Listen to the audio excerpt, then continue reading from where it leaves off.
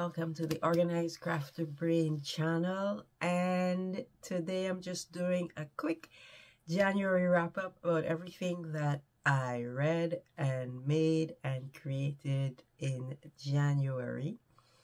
I'm going to start off with what I read in January. I read 4 books. These are the 4 books that I read in January. For the Sister Reads book club, this was actually our December book, but we hold our meetings on the first Sunday of the month. So we held the meeting for How Beautiful We Were in January. Absolutely loved it. 5 stars from me. This one, Year of Wonders, is the January Sister Reads book club book, and the meeting for that is going to be held this coming Sunday. This is Year of Wonders by Geraldine Brooks. This is the 2nd book I've read by her. I've also read People of the Book, which I absolutely loved, and this one was also a great book. I think 4.5 stars for me.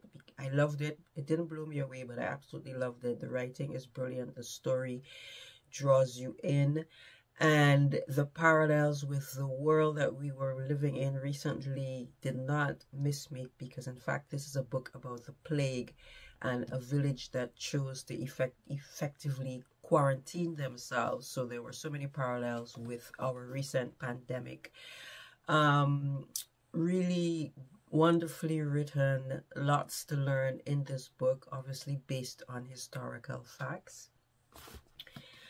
I also read Dear Edward by Anne Napolitano. I'm still trying to figure out how I feel about this book. I enjoyed it. It's a good read. She writes really well, but I don't know, I have some reservations. I think it's a 3.5 for now. I'm going to think about it some more, because I felt a bit distant from the characters, so I don't feel like she brought across really what they were going through very, very clearly, to me at least. But I would recommend it. It's an interesting read, and it's actually based on a true story, and it deals with how people, you know, deal with a significant loss, because Edward lost his entire family in a plane crash in which he was the only survivor. And then the last one for this month, actually no, not the last one, the second to last one, because I finished the book on my Kindle too, The Blue Beautiful World by Karen Lord from Barbados. She is a speculative fiction writer, and I read this for the Page Turners Plus review program. I'm giving it 3 stars. I like science fiction. I like speculative fiction.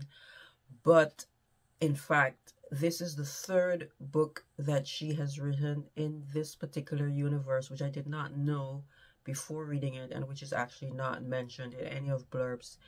And I think I would have enjoyed this book more if I had read the previous 2. It's supposed to be read as a standalone. It's not supposed to be read as a standalone. It can be read as a standalone apparently, but I feel that I would have enjoyed it more if I understood some of the backstories of the characters. It's basically a first contact story, you know, aliens making first contact with Earth, which is something that I think, if you're into science fiction, is explored quite a bit. So I would definitely recommend it if you want to read speculative fiction from a Caribbean writer. The last book that I read, which I've read on my Kindle, is a book of short stories by Claire Keegan. It's called Walk the Blue Fields. It's, I think, 6 different stories, and I quite enjoy Claire Keegan. This is the 3rd of her works I've read. I've read Small Things Like These, which was absolutely wonderful. I've also read Foster by her, and she writes basically novellas, but this one is a book of short stories, all set in Ireland, all very different and all really excellent. She's just a fantastic writer. So that's my reading wrap up for January. So here's the art that I've finished this month in January so far.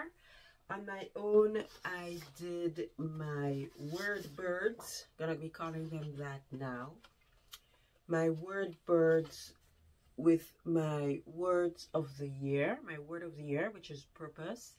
And this smaller one is the theme for January, which is be curious.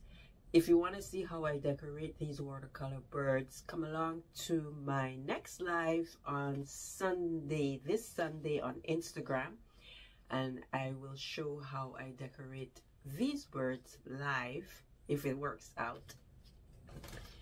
I also started the visual mark making class with Lisa Cardigan on Creative Bug.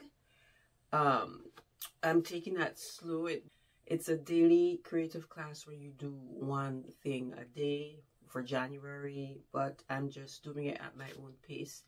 So this is what I've done so far. It's just starting with pencil marks. I want to keep on doing that for sure. And then in my art class, we did a bit of a few different techniques.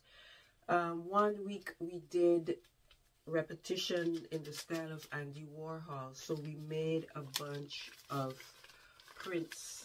We carved lino cuts and then made prints, and I have to put this together all on one sheet as a repetitive piece of art.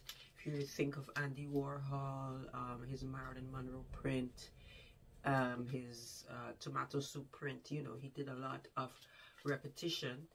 We also did another exercise where we cut an image into pieces and then rearranged it and then transposed the bits that we wanted onto a larger piece like this. And I absolutely love this technique, and it's something I plan to play with a lot more. And in fact, I'm considering doing something similar for my 100-day project, which is coming up starting on February 18th. So I did a little test run in this sketchbook to see how that would work. So that's one of the things I'm considering for the 100-day project. The other thing I'm considering is doing 100 days of jelly plate printing, because I really want to work on that. I've owned a jelly plate for over a year now and I haven't used it much. So I also did a test run in a sketchbook. I'm trying to use a sketchbook for my 100-day project this year. So I did a test run, and there you can see my first quick print. I'm leaning towards doing this for the 100-day project simply because I think it will be something that's easier to commit to doing every day. It took me less time to do this than to do that drawing. So we'll see. For things that I've made this month, I've finished 3 knit pieces. I'm actually wearing one of them now, this sweater.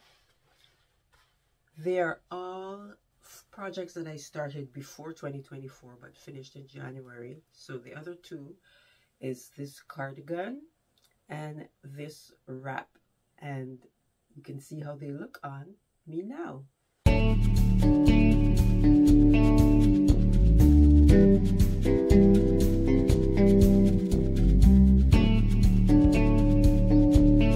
It's very light but nice and warm and comfy. And here is the elementary wrap, all approximately 70 inches of it. This project I started in 2019 and finally finished it. I kept putting it off, but now it's done and I absolutely love it. It's extremely warm and comfortable. I've actually just been wearing it around the house. When I feel a little bit chilly, I throw it on, and it is just absolutely gorgeous. Now looking forward to February, lots of exciting things coming up. I mentioned there's gonna be the 100-day project. There's also Read So Lit with Didi of Brown Girl Reading, the photo challenge that she does every February for Black History Month. So I'm really looking forward to that. And the other thing that's going to be happening in February is the February challenge, which is basically for all people who do fiber arts. That's also a photo challenge on Instagram. So I'll be playing along with all of those 3 things in February.